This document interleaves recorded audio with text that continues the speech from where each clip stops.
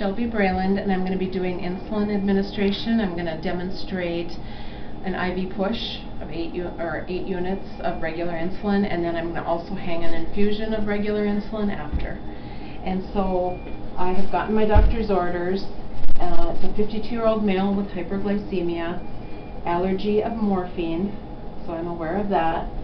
I'm going to go ahead and look at what I need to give. It's 8 units IV push for the patient's stat, so I'm going to go ahead and get that done right away. I've looked in my MAR, I've drawn up my 8 mils. I know it can be given undiluted, but for ease of giving it over, the time frame, because it has to be given over a minute, 50 units or a fraction thereof over a minute is what the drug book stated. So for the ease of giving that, I've drawn up 2 mils of normal saline, and I'm going to pull back on that right now so that I can put my medicine, my 8 units in there, which I'm going to do. I'm not really going to do it because this needle's bent and I don't want to hurt myself, but I did put it in there and I've got it all ready.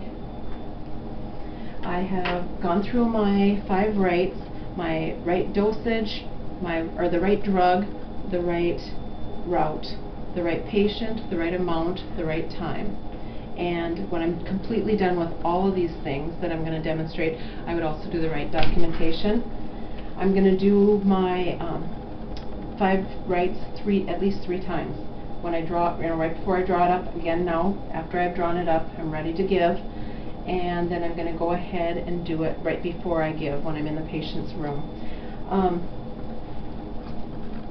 So when I give this 2 mils, I'm going to give it 0.5 mils every 15 seconds for over that minute time frame.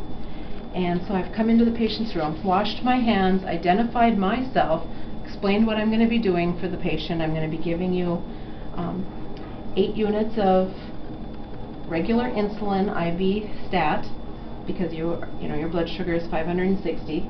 What I neglected to say is when I did go and draw up the insulin, I did check to make sure that it was clear.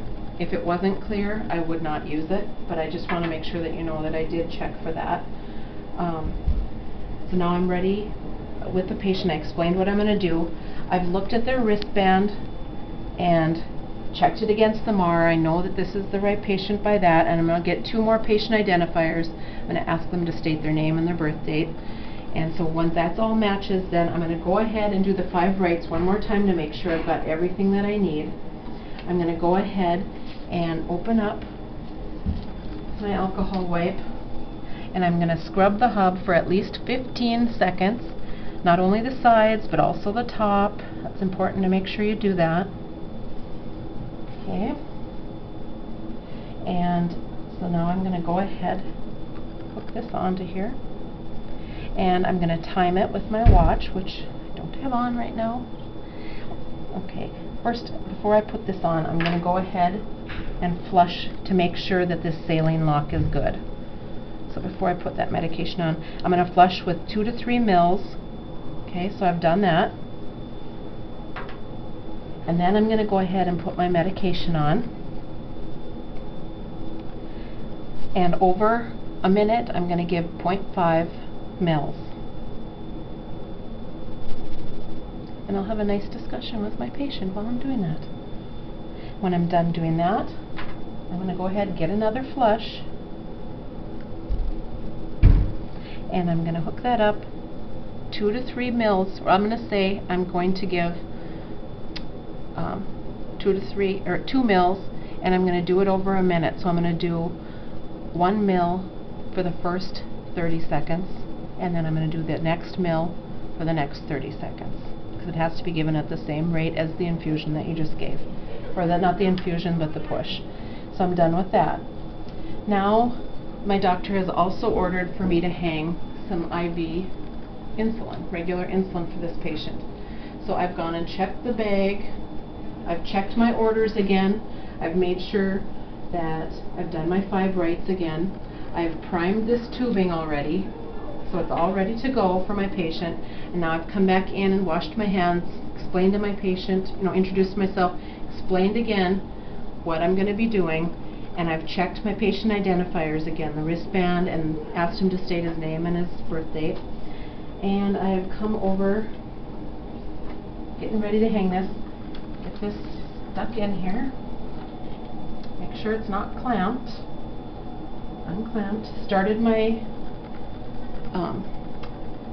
machine up. I'm not going to start it now because it's going to probably beep at me, but I'd start it up, and then in there I would program. The order is for 8 units per hour. This is a 250 unit bag of regular insulin in 250 mils.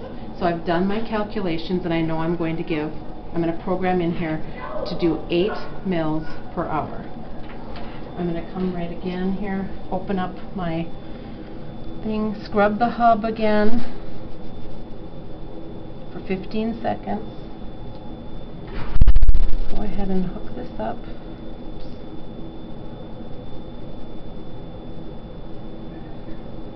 And I've got it programmed in, and I'm going to hit start.